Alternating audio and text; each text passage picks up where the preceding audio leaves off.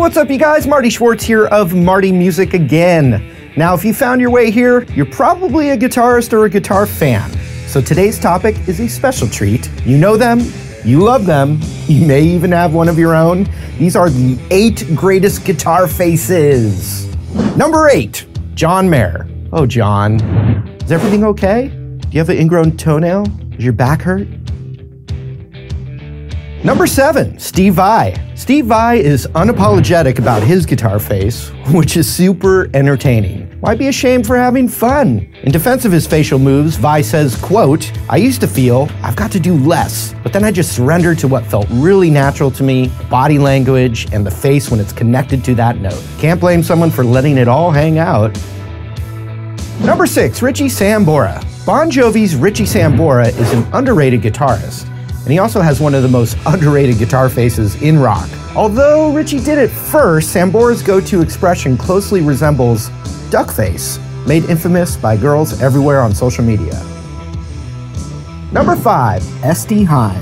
Bassist Esti Haim of the family rock band Haim, all sisters, brings an epic old-school bass face to the Coachella generation.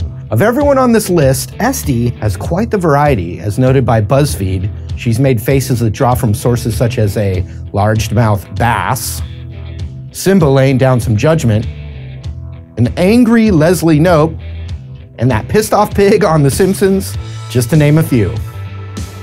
Number 4, CeCe DeVille. Now, Poison was one of the most fun bands of the 80s glam era. Lead guitarist CeCe DeVille's bratty, sassy, and also extremely fun guitar faces made sure he stood out on a stage filled with hair, spandex, and of course, that Bret Michaels sex appeal.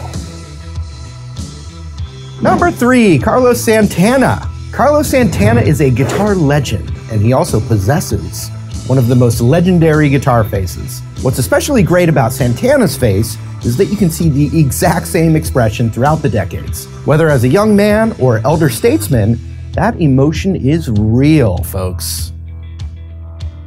Number 2, Rob Trujillo.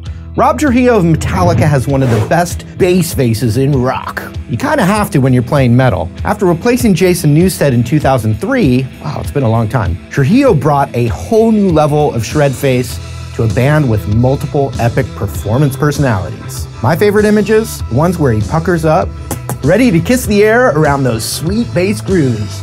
And number 1, Bruce Springsteen. Now look, Bruce is the boss, there's no question. But you can't deny that he's also got one of the most righteous guitar faces in the business. The eye squinch, the chin tuck, the thoughtful frown.